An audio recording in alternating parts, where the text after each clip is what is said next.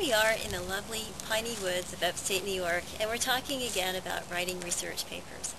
I'd like to talk about how to think about mapping out your annotated bibliography and which types of articles you'd like to keep in your annotated bibliography, and how to not just get stuck in talking about one aspect of your topic, but that your annotated bibliography allows you to just sort of cover the waterfront and explore many different aspects of your topic, even if you plan to, say, not use all of the articles when you actually write your paper. So let's talk about, a topic. Let's talk about a topic of, say, Virginia Tech. Now, we know that's a huge topic, so let's say, let's focus on something about school violence. Now, so as we look at that, we'll look at different aspects of it. So we might want to look at the historical aspect.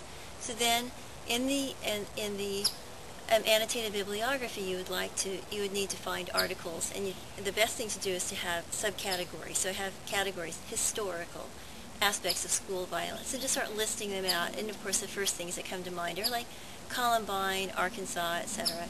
You could even go back as far as say in a college, go back to Texas. Okay.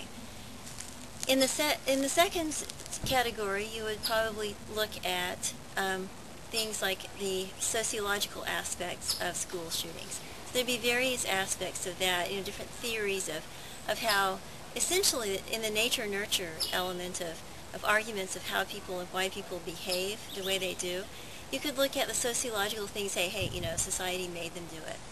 That's horrible. Of course, society did not make them do it. But part and parcel of that is this whole notion of the bully. And remember, in Columbine, there was a big element that said that this was sort of a consequence of years of bullying. Another type of thing would be maybe the sociology of games and of role-playing games that are violent. Remember, those shooter games, first-person shooter games, were Doom in particular, was sort of created. It was put up there as a causal agent for the behaviors of these students. So that would be also under the sociological things. Now, you might put psychological theories of why people behave the way they do. So then you have psychological. Now, in that case, you might put things like emulatory violence. Look at theories of, say, why people behave violently after seeing people in authority behave with violence, or or leaders behave violently. So that you could look at Bandura as one example.